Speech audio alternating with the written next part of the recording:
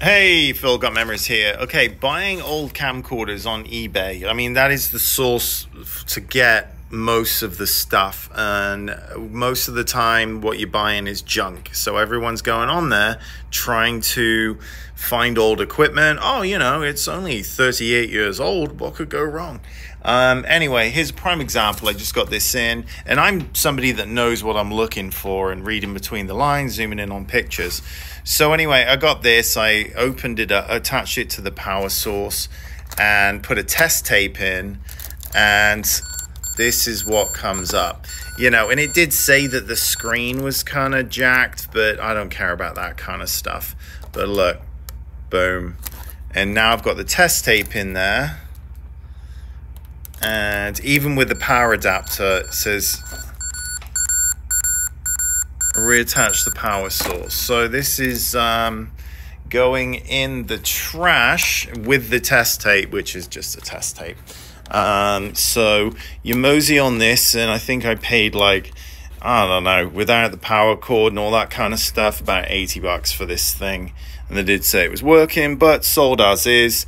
And oh, before I go in the trash, there's another one I got off eBay.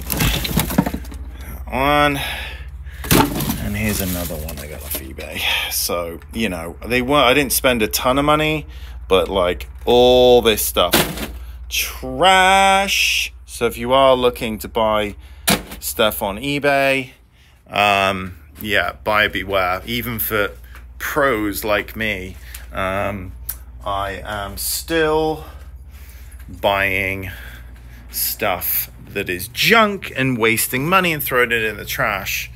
And that goes for anyone. Even if you're spending 300 bucks, doesn't guarantee you anything because this stuff's all old.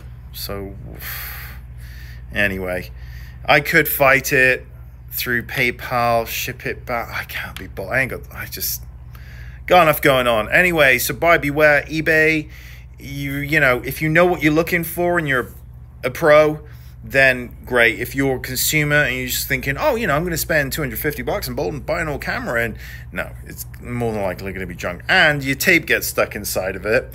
Luckily, it's a test tape. That could be the birth of your children. And now you think, how do I get this thing out? You know how many jobs I get in with all the tapes, and there's a camera with half of the ejector area raised up, and I've got to pry it out. So buyer beware. All the best to you out there. And even for pros like me, I'm still buying junk. And still, there's probably in that trash can about 300 bucks worth of crap. Oh my God, this damn app.